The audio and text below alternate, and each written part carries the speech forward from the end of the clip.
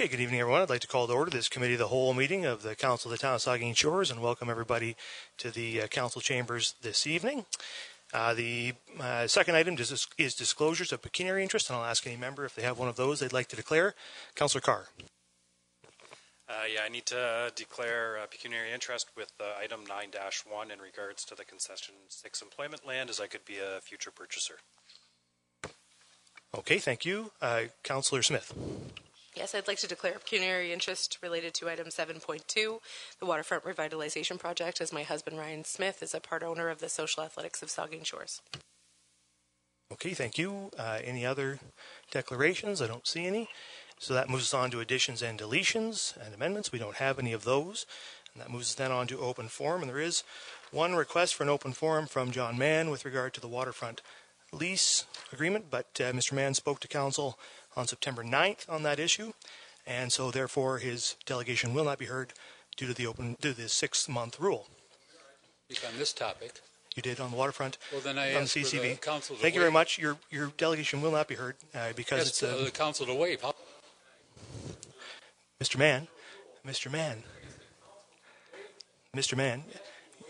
Mann, your delegation, your open forum is out of order. Please take a seat. Thank you. It's an open forum and it's out of order. Well, it's out of order. You're hearing it from me. I'm the chairman of the committee, and I'm saying that your open forum is out of order. Please take a seat. Thank you, Mr. Mann. Mr. Mann, I'm criticizing council. Mr. Mann, if you will not give up the podium, Mr. Mann, give up the podium, please. Mr. Mann, take a seat. No, Mr. Mann. Okay, council will take a recess until Mr. Mann takes his seat.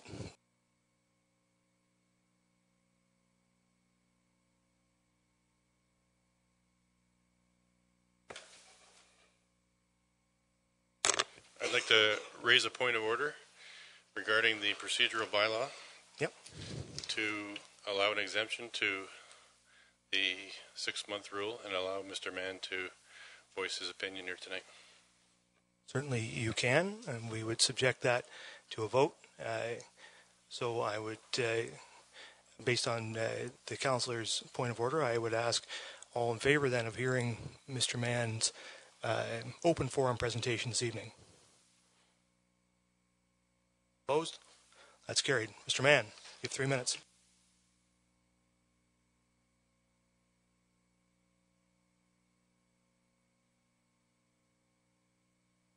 Believe it or not, all we want to do is be meaningfully included and meaningfully participate in the Main Beach lease. We all want to be proud of it. It's legendary. We all live here. I've been going here for 68 years, all 68 years. I'm proud of it.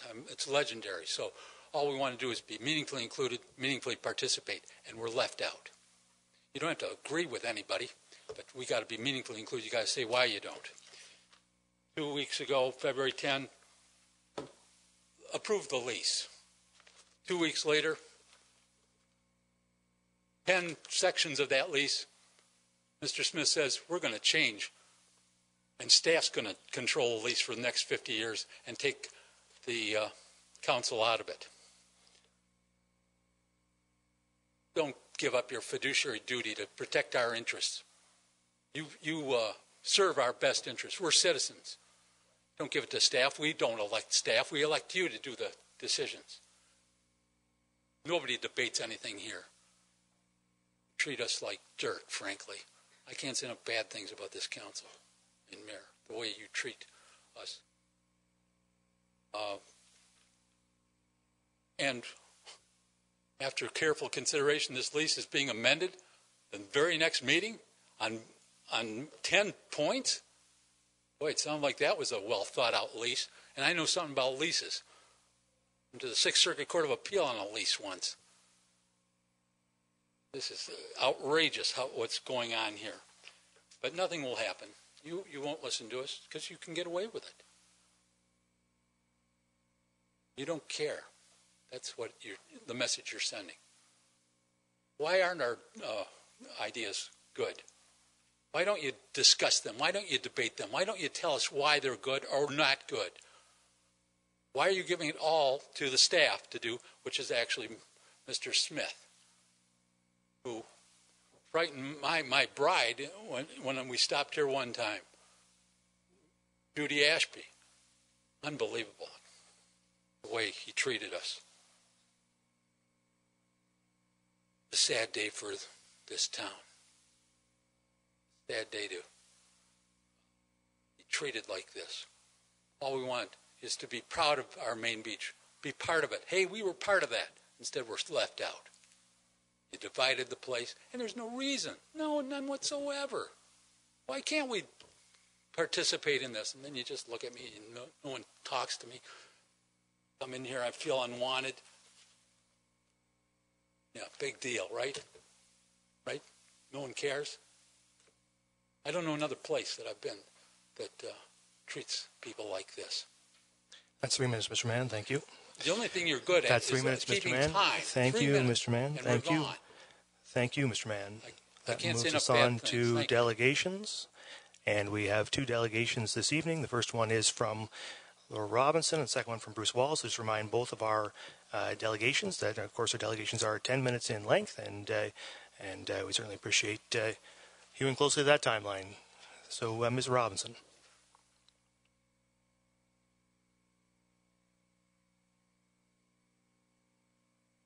The button on your microphone. There. Okay, thank you very much.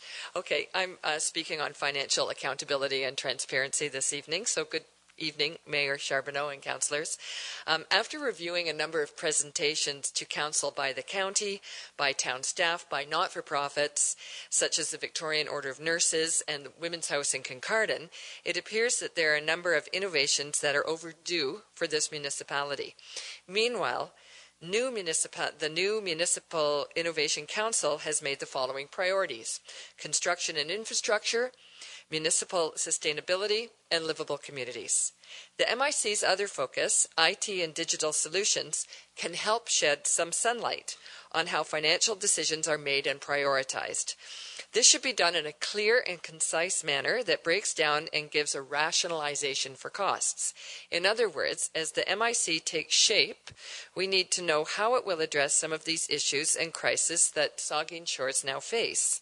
So, what will the MIC measure to ensure it addresses livable communities and municipal sustainability? Will it address the affordable housing crisis? I looked online and found that on September 30th, 2019, Bruce County gave you a graph of the housing wait list for community housing, and Saugeen Shores is up to nearly 350 units being waited for, much higher than any other area in Bruce County. So how are we going to use the MIC to address that? Will the MIC address solutions to the March 25th, 2019 report, so almost a year ago, from the Victorian Order of Nurses, when it was announced that there's only one nurse practitioner serving more than 600 patients and 2 retirement homes in Saugeen Shores? I know I checked online, and I could see that about a couple weeks ago that a position has been posted to be filled, but it's not a full-time position. And how are we measuring what the needs are and how successful we are at answering those needs, whether it's affordable housing or health care? So for organizations that purport to believe in the scientific method, the MOU that Saugeen Shores has signed with the Nuclear Innovation Institute in terms of the MOU, in terms of the MIC rather, contains what I would call doublespeak. For instance, participate in conversation with invited resources, coordinate and secure partnerships for the Municipal Innovation Council. Well, what partnerships will be coordinated and secured, and who will be invited to be partners? And the MOU continues, ensuring local communities are informed and invited to join. Well, invited has been used twice in this MOU. So, for instance, does a local community also include Saugeen Ojibwe Nation? They just rejected the burial of nuclear waste in their territory. Does the MIC formally include Saugeen as a local community? And if so, why are they not? If they're not included as a local community, why not? Why? How are we defining local communities, and how are we inviting people to our Municipal Innovation Council? And how are the citizens of Saugeen Shores able to know when there are meetings of the MIC, and are they open to us? After all, we're funding them. Will our voices be accurately reflected in MIC reports? If Indigenous communities are not considered local communities, then I would like to know exactly how the MIC will measure a community response. If these meetings take place in the kind of secretive way that the countless county meetings have concerning the Nuclear Innovation Institute, then no one in Saugeen Shores should support them. When our money is being spent, we need transparency, accountability, and communication, because community members have the right to give input and be fully aware of decisions made on our behalf. So the MOU on the MIC continues, quote, be responsible for budget, including reporting to MIC partners. So let's look now at being responsible for budgets, as I believe this is a very important place for transparency and accountability. So I have some questions. So last year, from February 27th to March 1st, 29, Mayor Charbonneau, CAO David Smith, and Director of Strategic Initiatives Jessica Linthorne, who is now the chair of the MIC, attended the Canadian Nuclear Association's annual conference in Ottawa. Mayor Charbonneau reported on this in March 2019, so I'm not going to read verbatim his report to you. It's in my presentation to council, and you can read it, and you can read his full report. But there appears to be nothing that I could see that could not have been accomplished either in meetings or phone calls in Saugeen Shores, and I'd be interested in having Mayor Charbonneau give particular information to the contrary. So let's look at the cost of attending the conference. Assuming the mayor and staff received the members' early bird rate, and because Bruce County now pays an annual $5,000 fee to be a member of the Canadian Nuclear Association, let's just say they also got the members' discount. Still, the discounted cost simply to attend is $850 each. So $2,550 for three, which is $50 more than the $2,500 council pledged to give Women's House in Kincardine for the entire year. And by the way, I called Women's House last week, and they have not received their donation yet, as of last week, if the town does plan on giving one. But if you go back to that presentation that was made here in January, they served 783 women, 194 children, and fielded 8,602 crisis support and advocacy phone calls. These facts are very easily accessed on their presentation to you. They still have to raise $193,592 this year just to close the gap between the emergency services they provide and the paltry amount various levels of government fund them. How will the MIC address this? Will the director of the MIC be attending the AGMs of Women's Shelters of Canada? Back to the nuclear conference, though. Accommodation rates are, at minimum, $200 a night, looking at what the CNA was advertising for this year's conference. That's before taxes. So for 2 rooms over 2 nights, the cost is over $1,000. 3 rooms would be over $1,500. That doesn't include transportation and meals for 3. I'm not saying the mayor and staff should not attend conferences. Of course not. But when they do, we need to know how the costs were rationalized and prioritized. We do need to know that the cost for attending the CNA conference is more than twice as much as this council gave to Women's House for the entire year. And I'm not going to show the shots of the promo from last year's, but definitely we saw in that promo the, adult magic night Mardi Gras. that all three were at. So there are, I'm going back to your report, Mayor Charbonneau, from the CNA 2019, and you also reported that you met with a number of federal officials, and so did the CAO and the Director of Strategic Initiatives, to discuss potential solutions to the labour shortage issue that is affecting communities across Canada, including Saugeen Shores. In particular, we discussed opportunities to address the issue in the short term through enhanced immigration programs.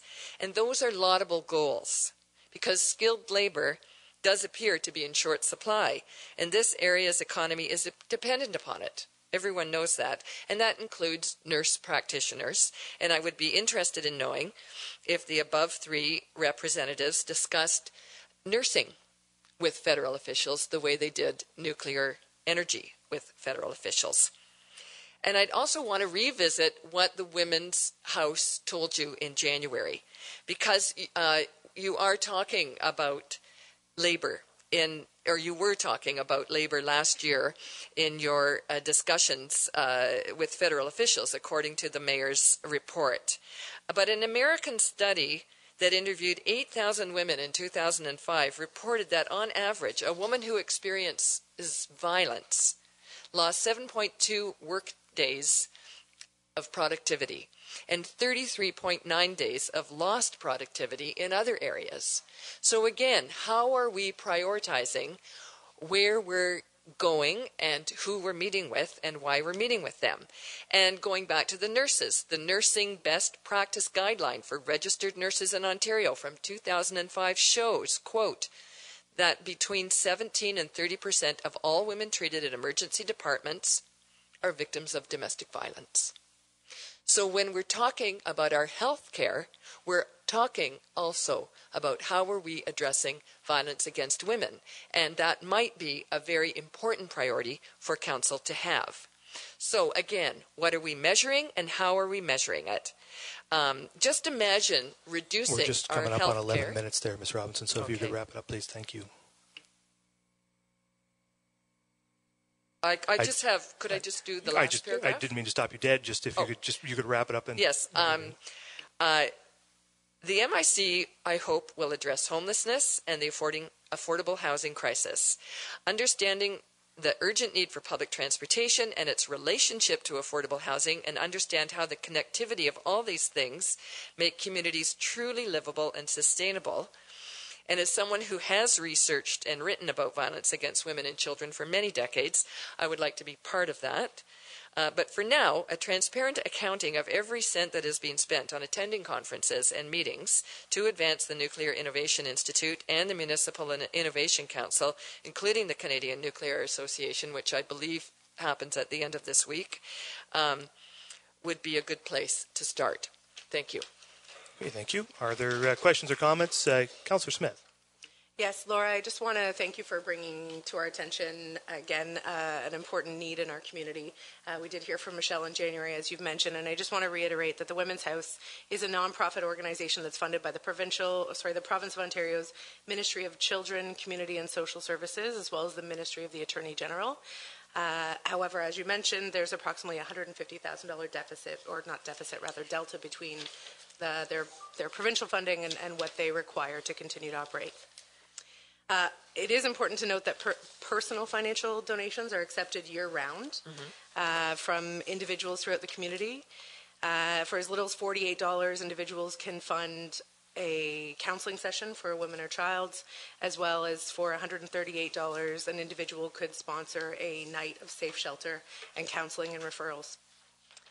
In addition to the many sponsorships that they seek, they also host a number of events, and in collaboration with the County of Bruce, they are in fact hosting an event next week. I've attended this event several times in the past. It's in celebration of International Women's Day. This year it features a speaker highlighting women's participation in the trades, particular to the labor issue that you spoke about, and I hope that a number of members of this community, and perhaps some of you in this room, will take the time to attend that valuable fundraiser for the Women's Shelter next week. If I could respond. Just very briefly, there wasn't a question there, so. Okay, I don't believe it was 150. I believe it was 193,000 that they have to make up. between the various levels of government funding. And I also think that, and I'm a fundraiser, so I know all about how much work that takes. I do believe that taxpayers would want to contribute more than $2,500 to the town. Okay, Councillor Grace. Thank you, Mr. Mayor. Laura, it just so happened that as we'll go on with our budget discussion at a later point in the meeting, that I'm going to be doing a motion asking for extra funding that we found to be available to certain groups that have requested some funding that wasn't able to be accommodated in the regular tax levy. So what I discovered, and it's in the report, the budget report before us tonight, is that the town of Saugeen Shores has donated, has waived property taxes for the Port Elgin site since 2009. This year's was over $3,000, so I don't know, maybe somewhere in the low 30,000 amount. Mm-hmm. We donated the land for the original build, which would have been a minimum of $50,000, and the development charges at the time, which was $9,300. So that's also a donation, which is ongoing and has been ongoing since the Port Elgin site was established. I'm not trying to say that people shouldn't be fundraising and spending more money, but I just thought the public would be interested in knowing that the town has found other ways to support the Women's House of Grey and Bruce. Very good. I'd like to respond to that, if I could, because I have been researching, not here, but in other places, what municipalities waive in terms of taxes, and it seems to me that property taxes are waived, at least in British Columbia, for churches. So there is already an established pattern of waiving for what we might call not-for-profits, and I think these are all good things. But I also would still say that, as we know from the December 6th memorial, that one element of crime that has never decreased in our area is violence against women. Anything further? Councillor Schreider. Thank you, and through you. Thank you, Laura, very much. I think that even in your first paragraph, you had pointed out that a number of innovations that are overdue for our municipality. It really confirms for me the need for the collaborative working group like the MIC. So I thank you for providing more topics that they will be able to tackle. I believe that the MIC was a concept that was developed around the table of Bruce County CAOs. I do not believe the intent is to exclude any municipalities or communities. It was intended to develop the program, stretch its legs, get it functioning, and then explore other partnerships. The MIC was launched about a month ago, just a little over a month ago, and already very popular with other municipalities, communities, and members of the public like yourself. The 4 priorities that were developed were actually thought up through prioritization exercise with the participating municipalities, so it wasn't specifically to Saugeen Shores needs. It was the municipalities that contributed towards that. I believe that there are other topics as well, emerging issues that did not make the top 4. Doctor recruitment or orphan patients in communities, much like Saugeen Shores, I believe was one of those topics. So it does not mean that those topics aren't important and that they won't be dealt with in a timely manner. It's just that those weren't the top 4 that were prioritized during that exercise through the MIC. I support the MIC. I support the communities and municipalities that are involved and the staff that have developed the MIC. They have built a program that will succeed, and it will assist our municipalities and the other communities that are involved with our struggles that we all face, and also highlight our successes that we can share our successes with, and hopefully others can learn from as well. Any questions on budget? I definitely encourage you to attend budget meetings because all of that information is there. There's detailed line item reports for staff and department, professional development, conference training dollars that are set aside. So all the spending, including conferences, professional development, is tracked, it's reported, and are all public documents. Attending training sessions and conferences is very beneficial, and you gain much more knowledge from the speakers or the handouts or the materials that you receive there, but the real take-home is the networking and relationship building that our staff do at these conferences and professional development.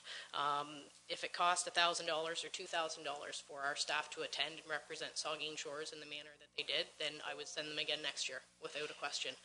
I stated during budget deliberations that I was actually disappointed when not all of our professional development funds were spent, and I encourage staff to continue to spend those. There was a lot of take-homes with them. So that's my 2 cents. If I could, Thank you, Councillor. It's really the members of council are just making statements here, Ms. Robinson. So we don't need to have a lot of back and forth. I wouldn't mind correcting things, though. Well, at least very briefly, Ms. Robinson. Okay, so it wasn't 1,000 to 2,000 to go, and as I said, I'm not opposed to going to conferences. I think they learn plenty. I'd also say that I do have a copy of the mayor's report, and there were 7 conferences and training. I would just like to know what they were, were they prioritized, and did it cost us, and if so, how much? Okay, thank you. Any further comments from Ms. Robinson?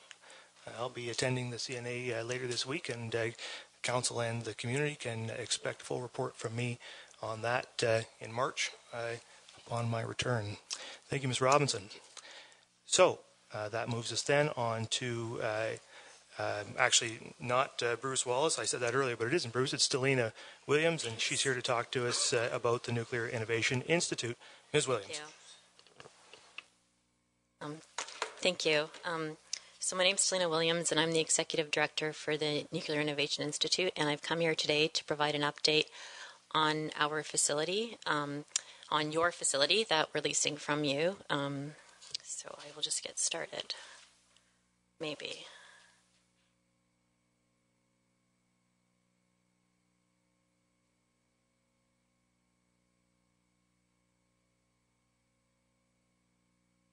All right.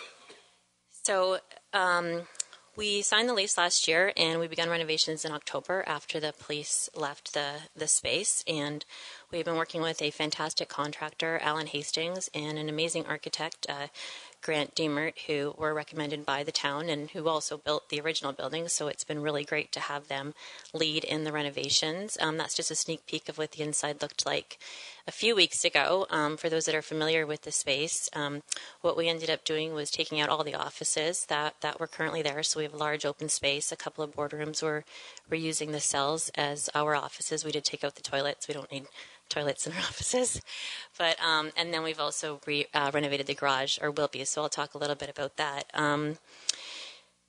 So we've had no issues or no surprises, which is great. Everything's on track and on budget, and the town has been really helpful. I met with Jane from the town last week to talk about when we do take occupancy, how we can kind of work with the town on ongoing kind of management of the facilities. So everything's been great. And I know it's hard to visualize right now because of what the exterior looks like, but our vision is, or what we plan to do is have it look like this. We'll be painting the brick. We'll be putting new siding along the exterior. We have an exterior kind of entrance that we'll be building.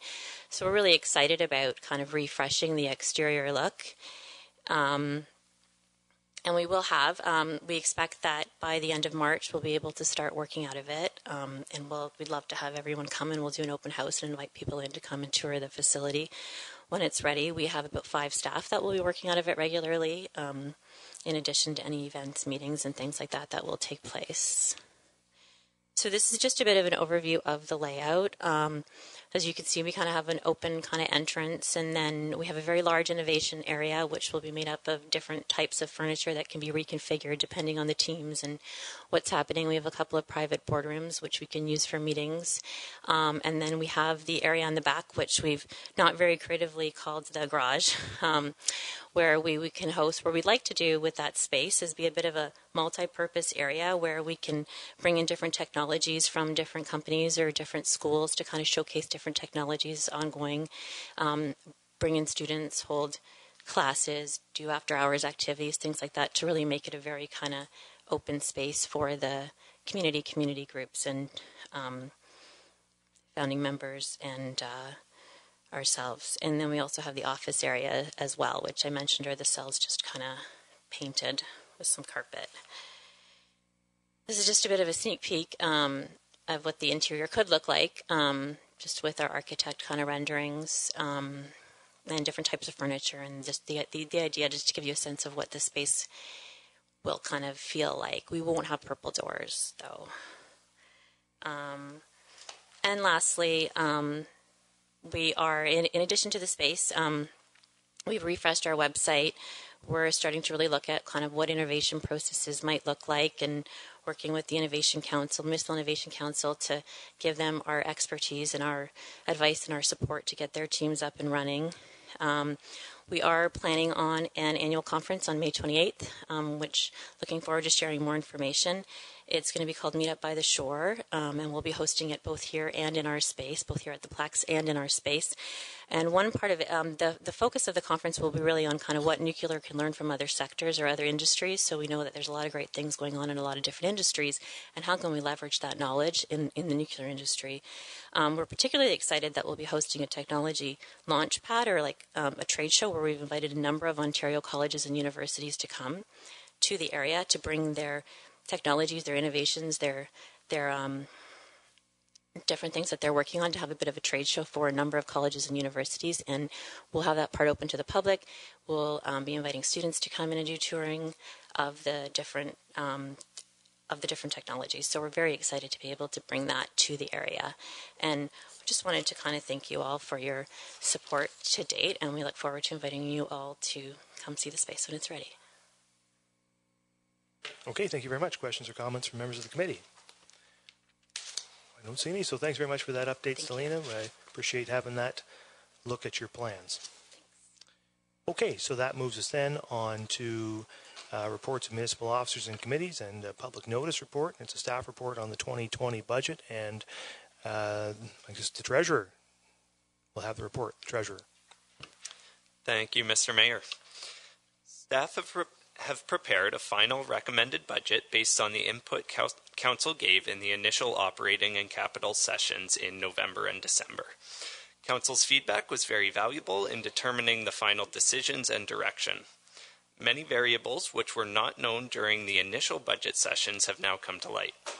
These key variables include the final school board rates, the proposed county rates, our final 2020 insurance premiums, a clearer understanding of union contract negotiations, and final budgets from a number of other organizations such as BASRA. Changes from the previously presented budgets are highlighted in the report. Staff are extremely pleased that we have been able to incorporate additional council requests and a $750,000 increase to the transfer to the legacy reserve within the council-directed 3% blended tax rate increase. This budget maintains service levels, addresses a number of needs, and continues our plan of saving for future upgrades by adding over $2 million to our reserve positions. The municipal tax rate on residential properties in this budget sits at 0.006189494, and the total blended rate sits at 0.011709195. That municipal rate, applied to the final 2020 assessment roll, will raise a total levy of $17,242,562. The year-over-year total tax rate increase for a typical residential property in Saugeen Shores comes out to $109.07, and there have been no changes in tax ratios for different property classes. Today, staff are seeking the committee's approval of the proposed budget and the proposed tax levy, but work on a number of operating and financial issues continues through the rest of 2020. Many of our community's desires and council's desires for specific plans and projects requires preparation that takes place at all times during the year. Staff will continue to work away at a number of issues that council has brought forward through the budget process. Our long-range financial plan, reserve strategy, and asset management plans all play a big factor in determining the future infrastructure and services that will drive our community's future funding needs and tax rates. Thank you for receiving the report, and I'm happy to take any questions that you have. Thanks, Daniel. We'll read the recommendation and we can take questions or comments from the committee. It's recommended that Council approve the municipal budget for the year 2020 as follows. Expenditures under operating and reserves, $33,269,448. Under capital, $9,410,306 for a total 2020 expenditure of $42,679,754. Under revenues, operating and reserves, $17,666,258. Capital revenues of $7,770,934 for a total 2020 budget for revenues of $25,437,192. And finally, total municipal taxation for operating and reserves of $15,603,190. Capital taxation $1,639,372 for a total 2020 taxation budget of $17,242,562.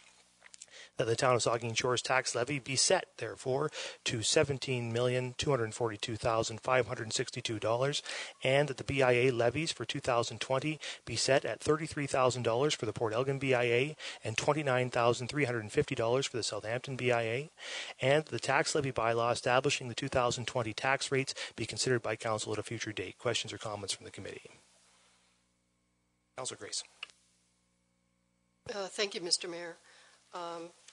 I'm referring to the section of your report, Dan, that's titled Other Considerations, which lists requests from 3 organizations that are not included in the proposed budget as it stands right now.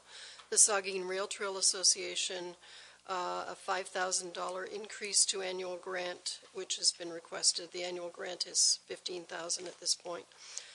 Women's House Serving Gray and Bruce, and Huron Shores Hospice.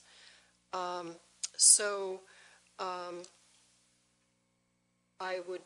have a motion, Mr. Mayor, but I wanted to, if I could just preface it with a couple of comments, that the Vice Deputy Mayor, Mike Myatt, who is the chair of Smart Mobility, revealed to council today and staff that an anticipated increase of our donation to SMART, and that increase was $8,788, was not going to, in fact, be requested by the Smart Mobility Board. And so that then gives us an amount of $8,788, which has been included, I believe, in our budget at this point. Is that true? That's correct. Okay.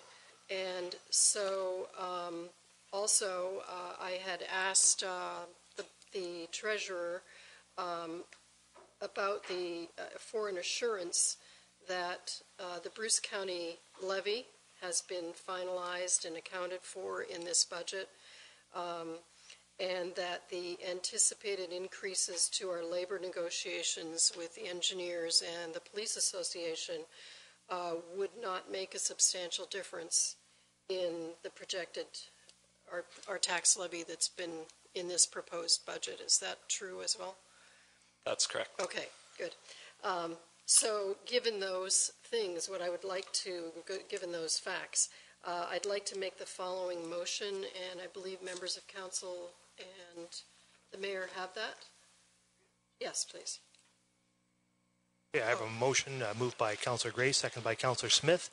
One, whereas an anticipated increase of $8,788 to the Saugeen Shores contribution to Smart Mobility is no longer required, and whereas the Saugeen Rail Trail Association, Women's House of Gray and Bruce, and Huron Shores Hospice requested donations during the 2020 budget process that could not be accommodated without an increase to the Saugeen Shores tax levy.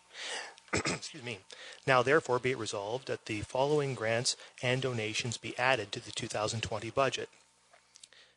And those are grants for the Saugeen Rail Trail Association, Women's House of Gray and Bruce, and Huron Shores Hospice. And the councillor hasn't identified the dollar values. I put a clause on the back. So, okay, I see. So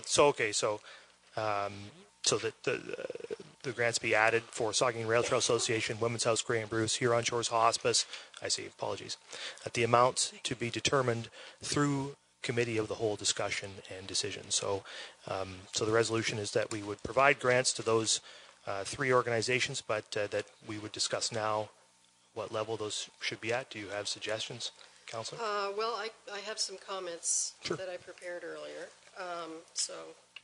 If you let me carry on, I'll say what I was going to say. With regard to the Rail Trail Association, I know firsthand from my membership on the Rail Trail Board between 2014 and 2018 how much work our rail trail volunteers do and what kind of value this brings to our community in terms of recreation, economy, our tourism. Some benefits that are, there are many, many benefits, but some benefits that are provided are ongoing maintenance, weed control, grading, resurfacing, and trail paving, planting new trees every year, the maintenance of and creation of the Memorial Garden, the gazebo structure there, the River Street Station, printing and brochures and trail maps every 2 years, which are distributed to tourists. The volunteers donate thousands of hours of physical labor and their time doing all kinds of maintenance work. The organization is facing increasing costs, and I think probably Councillor Schreider and Carr could add some more specific comments since they now sit on the board. But I wholeheartedly support spending. Now they have requested $5,000. I guess I'd be interested to hear from Councillors Schreider and Carr might give us an update on what your perception is of the use of that requested $5,000. It's Councillor Carr. Thank you, and through you, Mr. Mayor. Just to follow up on Cheryl's comments there, I definitely, Kristen and I do sit on the board there. Saugeen Rail Trails worked very well together this year. I am a new member on it, so I'm still learning as it goes here. But they did step forward and they paved a major section of the trail this year, which they did through fundraising through their own group. That was a $100,000 commitment. They've also made a fairly major capital purchase this year for a trail maintenance groomer so that they're able to do that in-house with one of the volunteers. I might add with that they are running.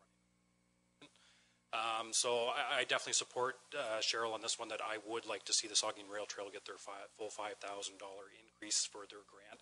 I think it's a group that's very well put together. They have a clear path that they're going for. They have ideas on how they want to extend the trail in the future and how we can make the trail better, potentially out to the Lamont Sports Complex, how we can improve that. So there's lots of ways that this group's going to use that money appropriately, in my opinion, with it.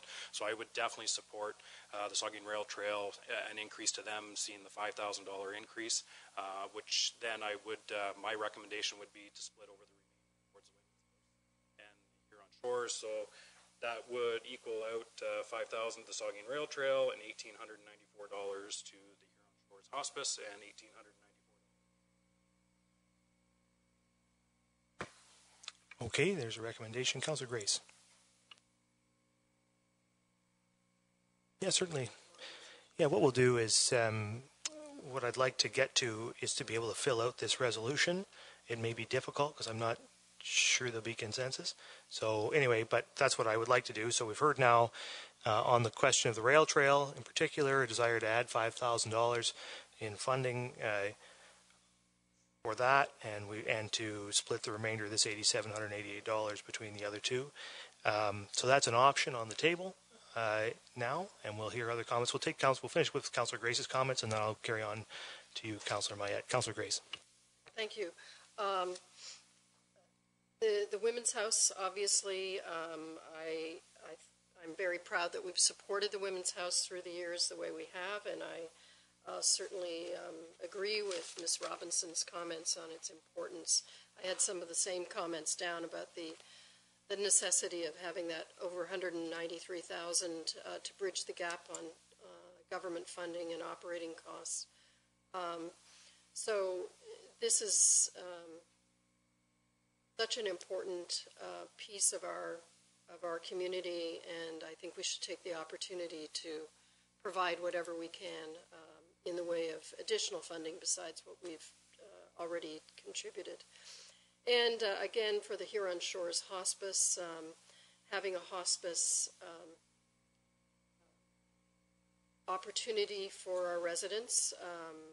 There's one in Owen Sound as well, but it's, I think, 20% of the clientele that use the Huron Shores Hospice in Tiverton are from Saugeen Shores, and I would like to see us support that as well.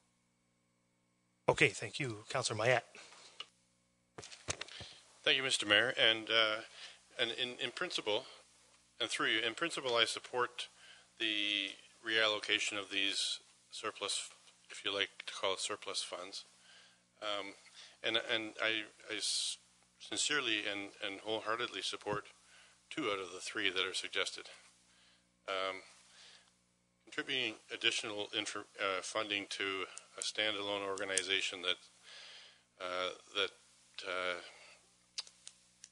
has a volunteer base, certainly, but I'm talking about the Saugeen Rail Trail Association. I'm not in favor of increasing their funding.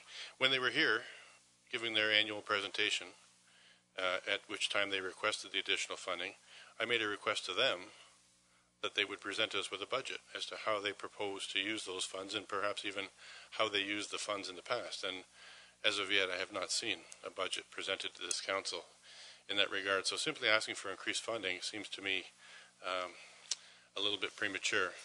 With regards to the other 2, I would propose that the ratios be split between the Women's House and the hospice, the Huron Shores Hospice. And I would also suggest that there are other deserving charities in this community that have requested funds from this body that are being overlooked. One that comes to mind is the TIPS program, the Community Watch and the TIPS program, that makes an annual request, and they're struggling for funds as well. There are lots of organizations, recreational organizations in this community that don't ask this council for any funds. They raise it all on their own. The Snowmobile Club comes to mind. They're wholly self-funded. The Lake Huron Fishing Club, which operates the Chantry Chinook Classic Derby, and the 2 hatcheries, one of them in our community, wholly done with raised funds and 100% volunteer work, asks for $0 from this body. Yet year after year we get requests from the Saugeen Rail Trail Association for funds. I think it's time the Saugeen Rail Trail Association explores either increased membership dues or some sort of fundraising activities to offset their increasing costs, and that they shouldn't continue to live off the taxpayer base when they only really support a small segment of the economy. That's my thoughts on this. So unless we can rearrange the numbers, I find myself in a difficult position to not support this motion. Thank you. Okay. So one thing that's important to note just at this moment is that staff is working on a policy around, I'm correct about this, right, around donations and what our policy ought to be for supporting community groups going forward. One thing I would suggest just at this point is that this should be positioned as a one-time grant to these organizations, because we may not have this funding in the future, and I think we should make that stipulation as part of any resolution we put forward. So, but I did want to clarify that. I'm just going to ask: is there any agreement with Councillor Mayette's position that we should not provide funding, the $5,000 funding to the Rail Trail Association? Does anybody wish to support that position? Councillor Rich. Okay, so I got to come up with a way to do this, guys, so that we're not here spending over $10,000 all night. So let's just take these one at a time. Can we do that, Councillor Grace? I know that's not exactly your resolution, but I want to take them one at a time so we can just deal with them and figure this out. I would say too, there's no reason to be fixed at $8,788. I tend to make it an even 10 and split this up 3 ways. Give the hospice, or give the women's shelter the $2,500 they've asked for, and give $2,500 to the hospice. I think it just would be odd to give them $1,800. So let's can we do that, Councillor Grace? Can we just make this $10,000? So we have the request from Saugeen Rail Trail Association for $5,000. I'm going to ask all in favor of giving $5,000 to the Saugeen Rail Trail Association. Opposed? That's carried. And then, and I'm sorry, Councillor Smith, you had your hand up, and I started carrying on with this. So, all right. Anyway, so then the second one, Women's House of Grey Bruce. I would suggest a $2,500 contribution to the Women's House of Grey Bruce.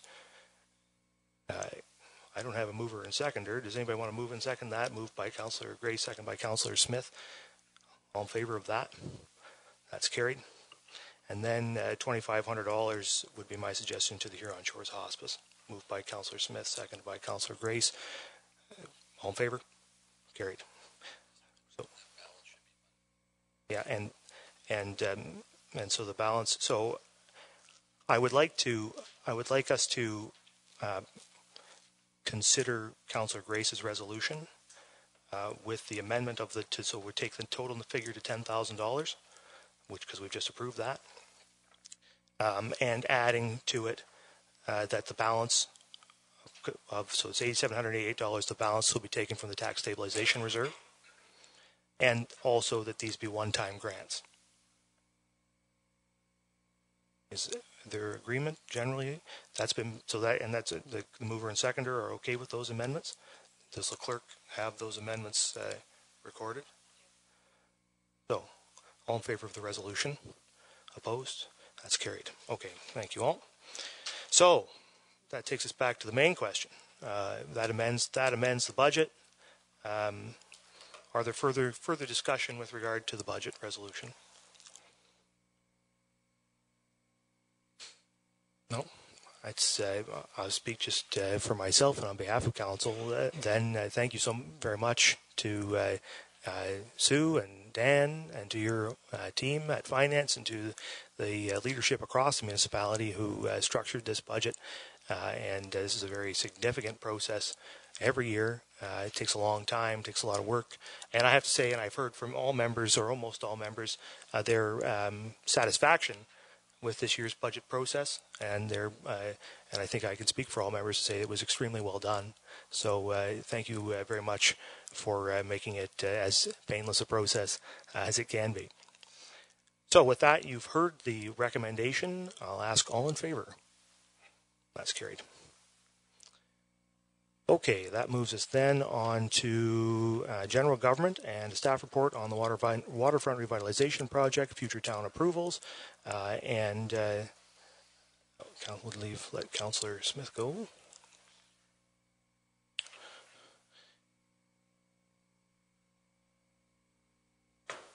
And the CAO. Yeah, thank you very much, Mr. Mayor. And through you, I'm delighted to speak to this report tonight and clarify its intent for council. I also appreciate the questions I've received from members of council so far. Normally, we don't do a report like this. Council approves leases, staff administer them. But in this case, I felt it was prudent to have good clarity, and I know council has a keen interest in this project.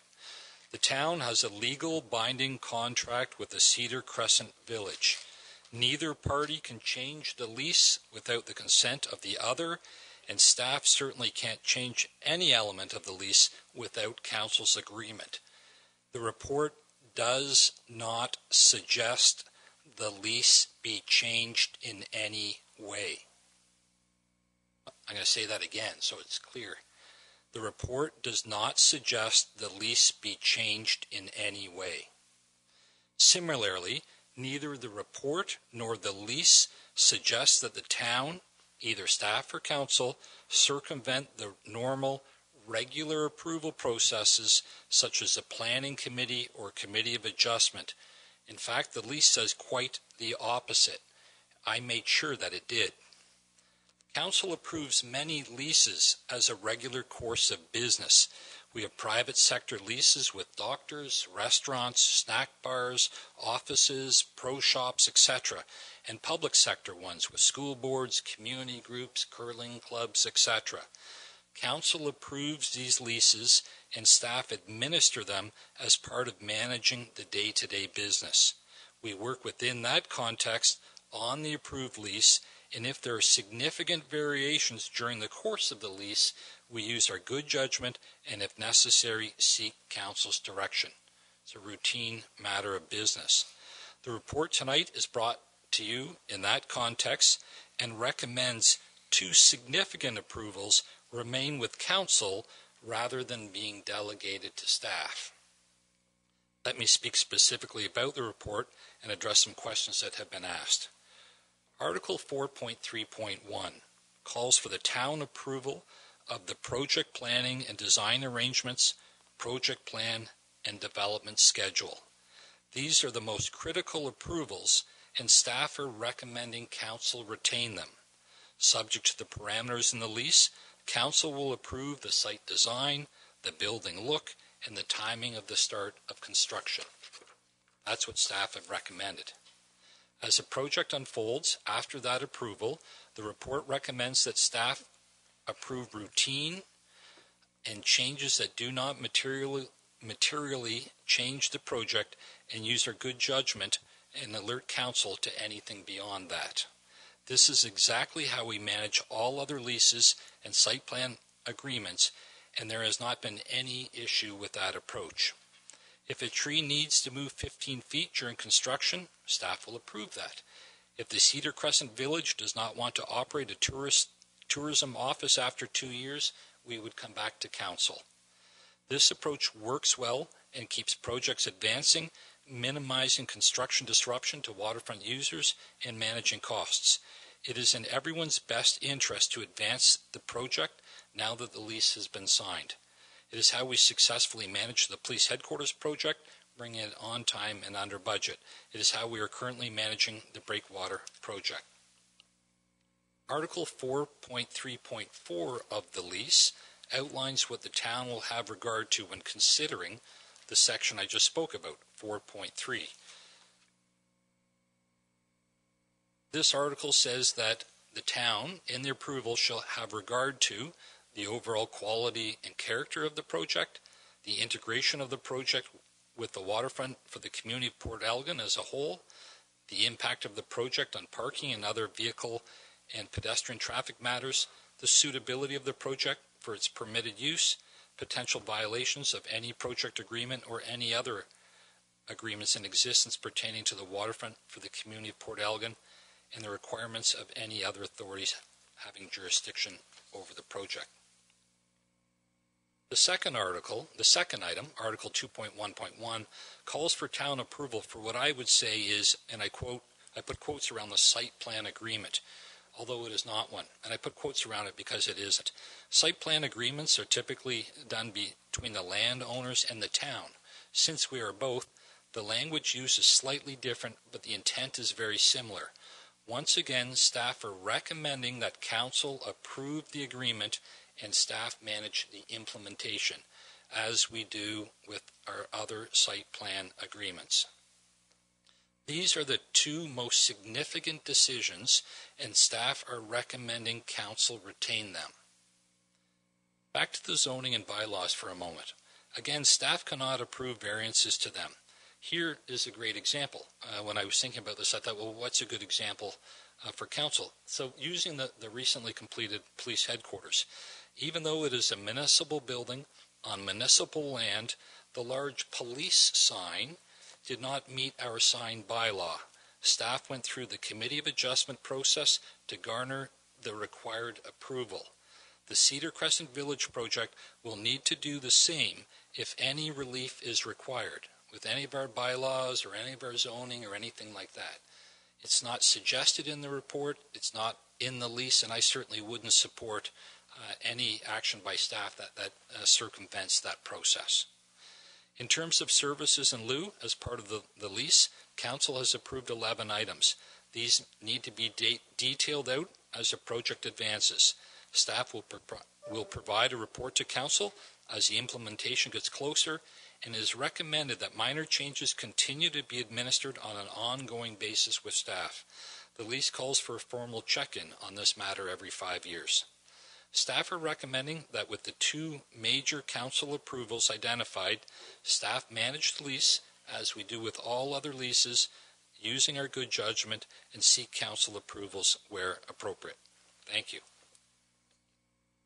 Okay, so we have a recommendation. I'll read it, then we can take questions or comments. It's recommended that Council retain the approval for the site plans and servicing agreement, Article 2.1.1, and that Council retain the initial approval for items listed under Article 4.3.1, and that staff are hereby authorized to approve subsequent revisions to those items approved as part of 4.3.1, provided the modifications are in general conformity with the overall project, and that staff are delegated the authority to approve other items in the lease as outlined in the report, using good judgment and seeking council direction for items if deemed necessary. Questions or comments from members of the committee? Councillor Mayat. Thank you, Mr. Mayor. And through you, I will be supporting this recommendation. I think that the way that it's laid out and the way that it has been explained by the CAO, that there are enough checks and balances within the process that when there are significant changes to what has been agreed to through the long process that we've been through to come to this level of agreement, that council will be consulted on the major points and the processes that are in place, namely the Committee of Adjustment and the Planning Advisory Committee will be constituted to make those decisions when they come. But to think that council has to get involved in every decision, whether or not the color of the paint or the angle of the facade or the where the services are going to be connected to the site, I don't think that's necessarily what we were elected to do. I think that most of the people around this table have other occupations, and as such, we have staff that are charged with carrying out the details of such matters, and I'm confident, as has been in the past, that when they reach a point where they require a decision, they will do so with due consideration of everybody's time and bring us together if necessary. So, as I'll repeat myself, that I will support this recommendation. Thank you. Okay, further comments? Councillor Grace. Thank you, Mr. Mayor. And this is to the CAO, and I know you did address this, the issue of the site plan agreement. This is actually, I'm asking this on behalf of the Vice Deputy Mayor, who can't be here tonight, but he wanted to ask if you would provide a little more explanation about the if this particular site plan, or it's not really an agreement, but if you could clarify how it might be different from a site plan agreement on a private construction project, you know, that we routinely review. What might the differences be? Yeah, through you, Mr. Mayor, and I'll start by saying that Council approves typical site plan approvals, site plan agreements, and Council will be approving this modified one. So I think that's the biggest similarity, is that you will be asked to approve this one, and that's item 2.1.1. So I think I'd focus more on the similarity of that. Same there. The difference, as I outlined in my opening statement, is that typically a site plan agreement is with a property owner in the town, so it ensures that the landowner does what we want them to do. In this particular case, we are the landowner, so it's a slightly different document. Jay Posner is going to be writing it up for us. It will feel very much like a site plan agreement, and it will articulate the things that will require the Cedar Crescent Village to do to advance the project. So it may have language about servicing, some improvements to the cul-de-sac. Very, very similar to a site plan agreement, and again, Council will be approving it. A couple of other things. When I read this report, as the CAO knows, I did have some questions, and so I asked these questions to the CAO. The two areas I was particularly concerned about, Schedule C, which lists the services in the lease in lieu of rent. I think that's been a very controversial area. For me, this is one of the most important and I think beneficial parts of this lease, is that I believe our municipality is going to be gaining many advantages through this Schedule C in providing these services in lieu of rent. I mean, when you think about, for instance, just the construction and operation and ongoing maintenance of an accessible bathroom available year-round, and we know how much that costs for us to provide if we are funding that all ourselves. That's just one example, and if the public wants to go back and review what's listed in Schedule C, I think that's an important part. But I wonder if I could ask the CAO just to perhaps elaborate on how that Schedule C, those services would be monitored, and what protections are in place in terms for the municipality to make sure that those items which are listed in Schedule C, those services, are going to be actually upheld. Yeah, through you, Mr. Mayor, thanks, Councillor Grace, for the questions, and thanks for your earlier questions. So Schedule C is a very robust list. There's 11 items on it that the proponent has agreed to provide. There is some detailed work that needs to be sorted out as the project advances. An example, I'm looking at the list here. It says tourist office and staffing. Office location for municipal or county tourism initiatives, yearly access to space plus staffing. So that's what we have agreed on, or the council has agreed on. I just want to re-emphasize that these aren't my agreements. You know, I present them to council. Council makes the decision to do that. What still needs to be worked out on that is what are the hours, what are the days, those types of things. And as the project advances, we'll continue to work with the proponent. We will flush those out. There is a report to council that will come later as we get closer to implementing these. I'll pick that one as an example. Let's say we agree that it's going to run from 9 a.m. to 9 p.m. And that's the agreement. If at some point the proponent wants to run it from 9 a.m. to 10 p.m. or 9 a.m. to 8 p.m., I believe that's something that should be administered through staff. If the proponent says, hey, I don't want to run a tourism office anymore, that's a significant change, and we would bring that back to. The lease also calls for an annual audit, so that's something that we will prepare and report back to council on an annual basis, not only Schedule C, but other operating standards that the proponent has agreed to. So we'll be doing that on an annual basis, again, not just for Schedule C, but for operating standards, because we have very high operating standards. And then as well in the lease, there is an agreement that every 5 years we will do a more formal check-in on Schedule C to update it. If the proponent builds a skating rink, and that's done for lieu of services, we can't take it away the next year and say too bad.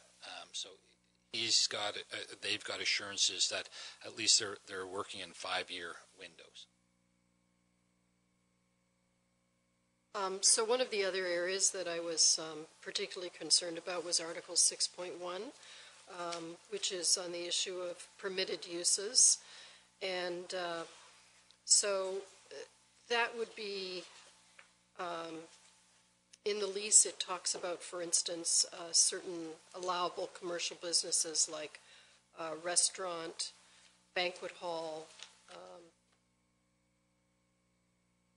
and I wondered about the definition of a restaurant under the lease, and if you could elaborate on what the lease's interpretation of that would be, and what would be examples of of commercial businesses that would not be permitted in this development? Thank you very much for the question. Through you, Mr. Mayor, sometimes I think people forget that there is zoning. There's restrictions on what the Cedar Crescent Village can do in regards to zoning. I've heard that, early on there was going to be a shopping mall down there. I had a member of the community write me an impassioned letter that we shouldn't put a shopping mall down there. Well, a shopping mall doesn't meet the zoning for the area.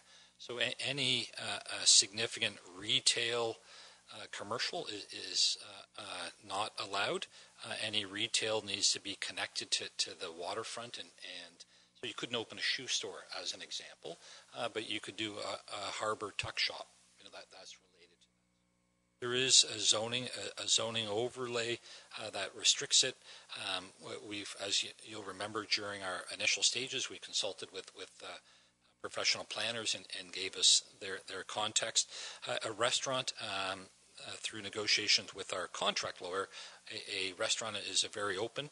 Anything related to food services, quite frankly, if an ice cream shop or a coffee shop would fit the definition of a restaurant, and I'll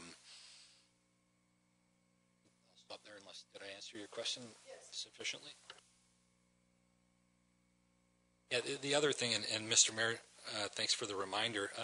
The other control that the town has is the built form. So I've got I don't know if you saw that. Is the built form. So, the council is going to approve what's being built there. Let's say there's a coffee shop and an ice cream shop next door to each other. 2 years from now, Cedar Crescent Village wants to add something new. They can't add new buildings, and they can't renovate their existing buildings without council's approval. So they couldn't tear that down and create something else. So there's a lot of controls built into this on purpose. Staff have worked really hard. We've used the experts that we've talked about to make sure there's lots of protection. Council's been very supportive of the project, and I think there's sufficient checks and balances in there. Further questions? Councillor Schreider. Thank you, and through you. Definitely very supportive of the project throughout, and I struggled a little bit with this one. And when I read it this weekend and reviewed some of the questions that were asked, and listening to David's presentation today, it does help to clarify a few things. And I don't mean this to come across as micromanagement or a lack of trust in staff, because that definitely isn't the case with me at all. But I believe that the CCV development is one that would have many potential changes or revisions during the construction phase, and possibly with the lease agreement after the business opens. And I think that this project council is extremely invested in, and speaking for myself, I want to be involved in past just the approval stage as well for this project. I believe that council would still have an active role with this development, and as I listened to your presentation tonight, I almost separate the two of them between the construction phase of things and then the management of the lease. And I know it's intertwined in here. Was there ever any, I guess a question would be, was there any thought given to or contemplation with regards to an ad hoc committee for the construction phase of the development, and if and perhaps members of council sitting on that? Through you, Mr. Mayor, there was not. We have negotiated a role of a staff person sitting on the private construction project. It is a private construction project, and we're delighted we were able to have a staff person at the table there. The construction projects move very quickly. As you know, once they get going, they're meeting weekly. They're doing things. There's some terminology in the lease. And I would equate it to the police building where council, very vested interest. It's very important. We brought the project to council, showed the design, showed things, and council approved it, and staff managed that. So that's our thought this way. If there's something significant, Councillor, we would definitely bring it back. There is something in the lease, I think it's called modifications, and we have 10 days. If there's anything significant, we would bring it back to council, and the proponent has agreed to delay the project 10 days to give council that time to make the decision if required. So through you, and just a clarification on that last one, and that's a clause that I think helps me be comfortable, more comfortable with this, would be that if there was, and I understand the importance of not delaying, especially with a critical project like that, and timelines means everything. Delays in construction is very expensive and has a lot of impact. If a substantial decision had to come forth to council for approval, and whatever that example would be, and our council meeting didn't occur within that 10 days, how would we manage that? As in any case, if there's a situation arises where the administration needs council's opinion or instruction, I will call a meeting of council, and council will deal with that issue. That's how it would be dealt with.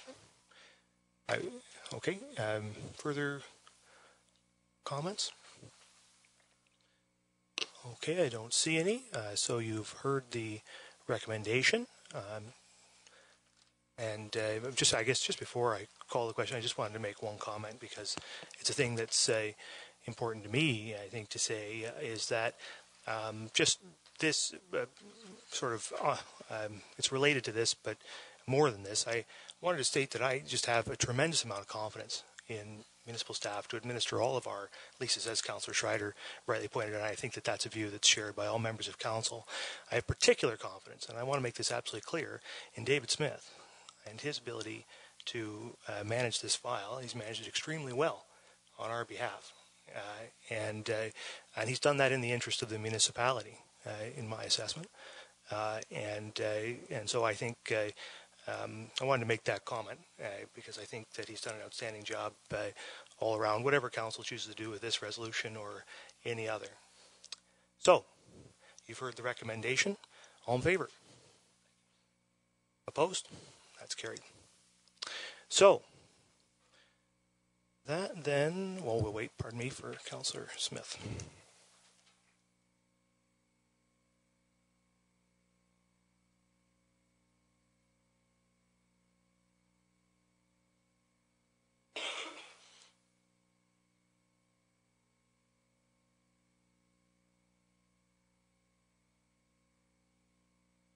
This moves us on to, that's me. Sorry, Matt. That moves us on to communications and petitions for committee of the whole information. There's 2 items there. Are there any comments on either of those?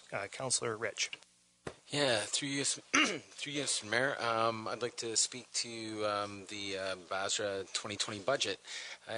Like to council to make note that we took $220,000 from capital reserves at this point because of loss in commodity revenue from plastics and aluminum, and then lack of market for newspaper and paper products. So that turns out to be a 13.5% increase, plus a $220,000 pull from reserves.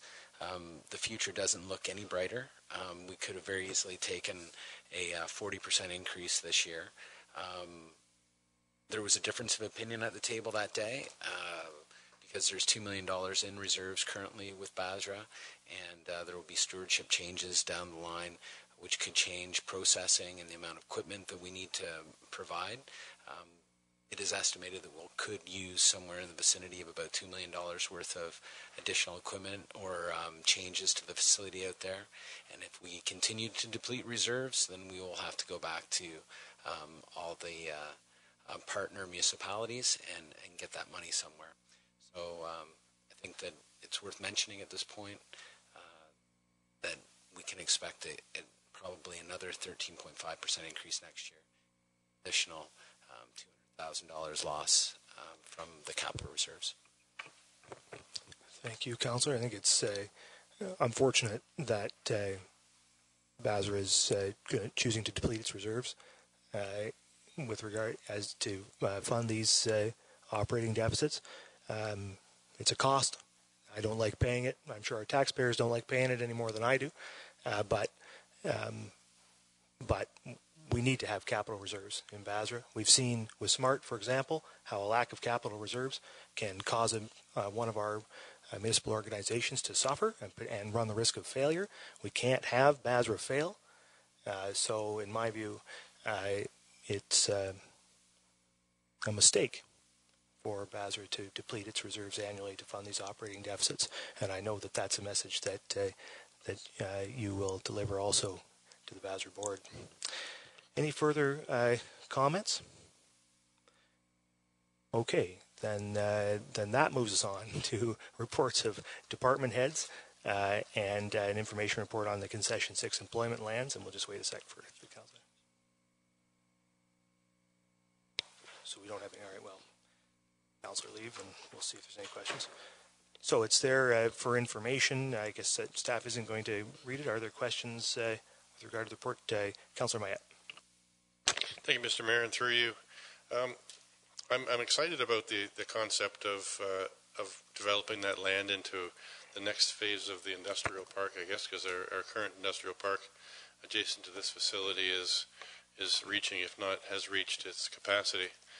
And you mentioned in the report 30 acres, but the whole property encompasses 160 acres, and I know there's another 30 or so that is the site of the future Lamont Sports Complex.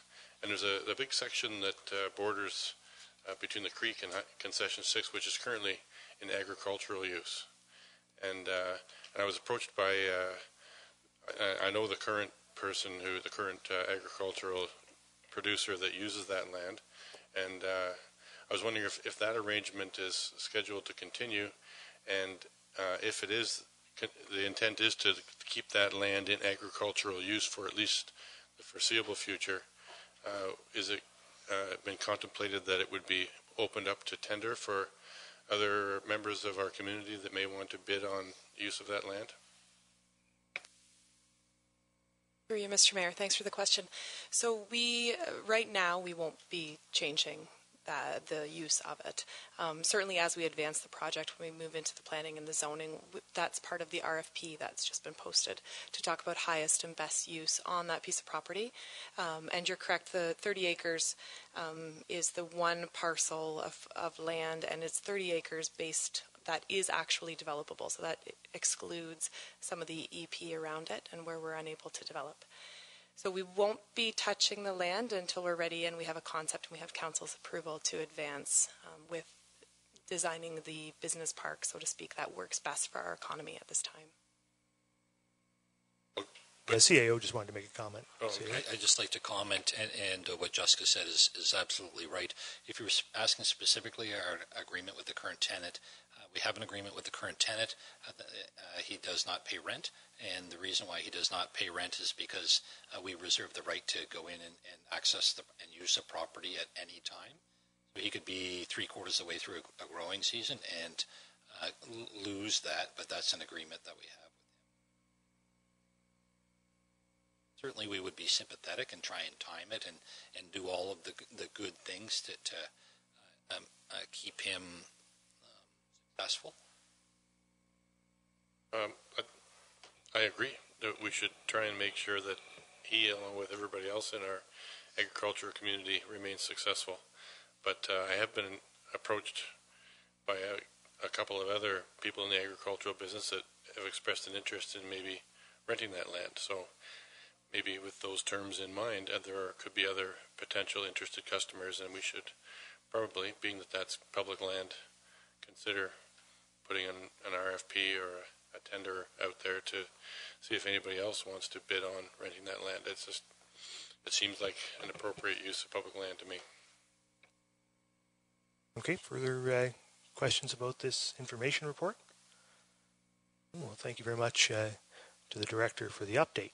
So we can bring back Councillor Carr.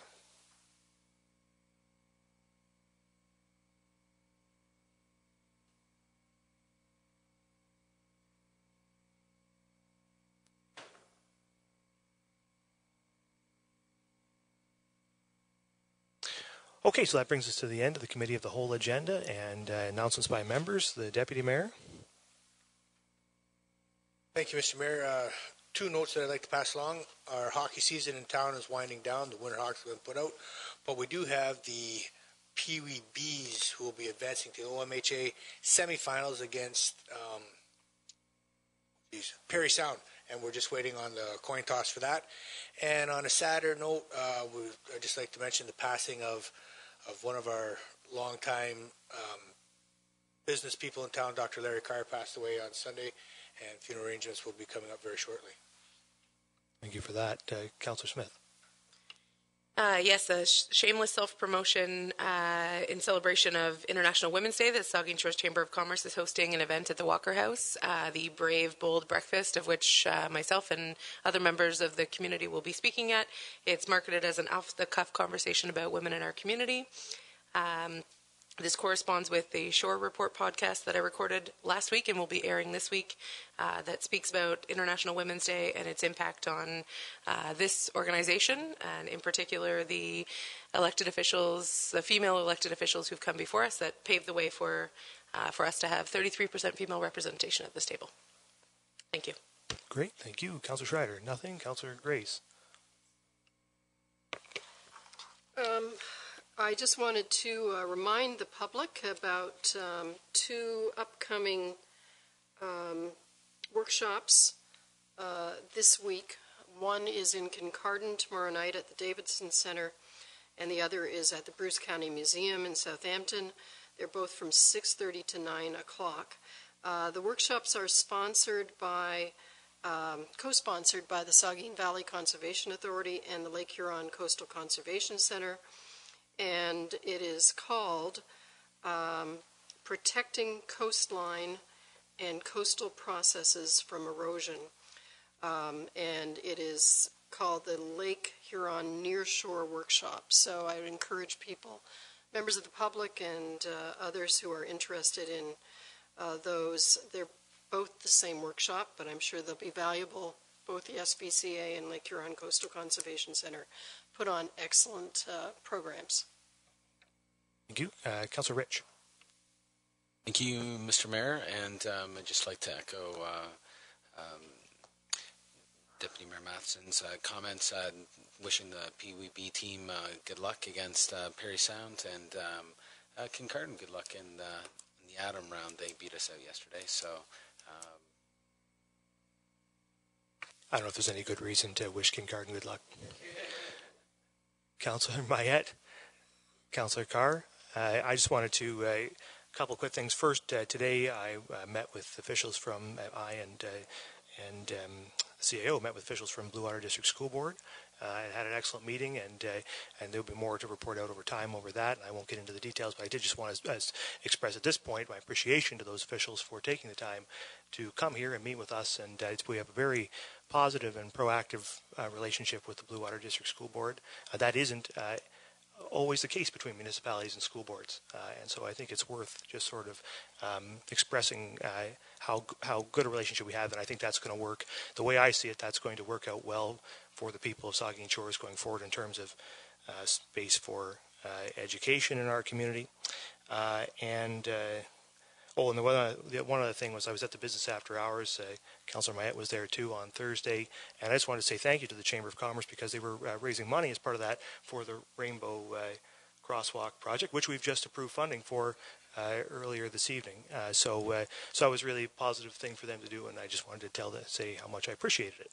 So with that, we'll take a motion to adjourn. Moved by the Deputy Mayor, seconded by Councillor Rich. All in favor? We stand adjourned until 20 after.